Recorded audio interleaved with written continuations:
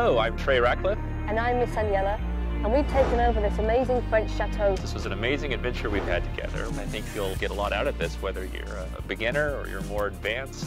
What did you do with your students? Well, this was the ultimate fusion for me from portraiture to landscape, because really my shots are not just fashion, but they're also contextual, interesting pictures that have top quality locations. To have this opportunity to show to the students my techniques, using the models and the rooms and the dungeon. There's several hours of following us around while we do our thing, and then there's also several hours of the post-processing, which is the other half of the magic. So these are our two layers here, of course.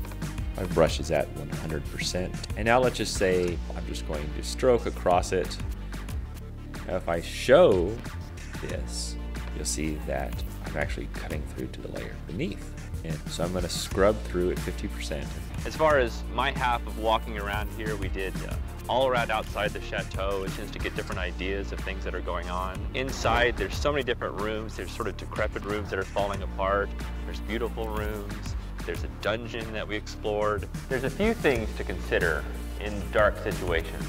I set this up in aperture priority, and then my auto bracketing, I go from -2 to +2. I think you'll come away with this just knowing a whole new set of tricks and tips that you'll be able to augment your own photography life with. Just to see inside our processes as well, the obstacles, the challenges, the things that make us tick, these are really what go into the production of every single one of our images. It's truly a magical feast for the eyes.